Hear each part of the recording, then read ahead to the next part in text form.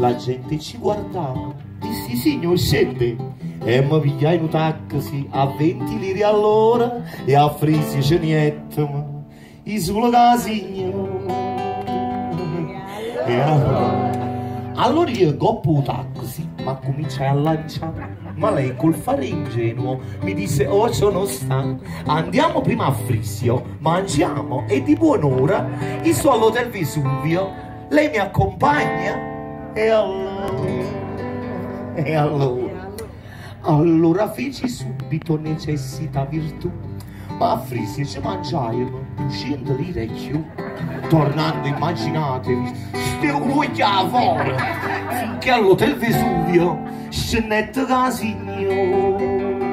E allora qui viene il graziosissimo Cayenne Petrasi a tutti presentami Marie, ma aveva pigliato proprio per un cafone fuori, ma jettemi in da camera e so se te a signore.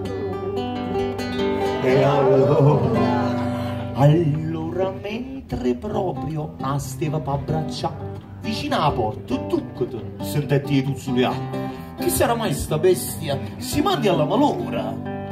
No cameriere in smoking cocundra signora. E allora ci guardavano curiosi tutti e tre. Lei prese il conto e pagalo 2083. Con una pensata di spirito dissi ma non è ora. E il cameriere pratico pardon signora. E allora lei fa sei stupido, qua stupido, madame. 100 lire di taxi, 200 per mangiare, 2000 e tanti di camera, e questo che buon'ora.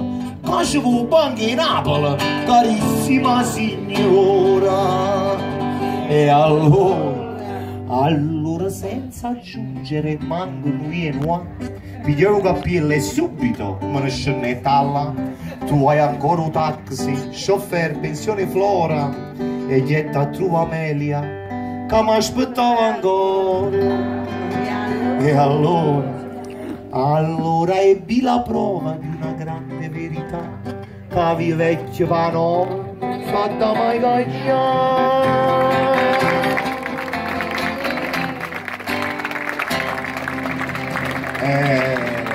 Bella da premettere nel finale che abbiamo fatto di questa canzone, quando lui dice trovai ancora un taxi, chauffeur, pensione Flora, e gli a trovare la pensione Flora non era altro che lì case che poi sono state chiuse dalla legge Merlin, quindi visto che erano abituati, dici non è che era... no, perché molti pensano che andava dalla fidanzata, no, chi se gli proprio cercano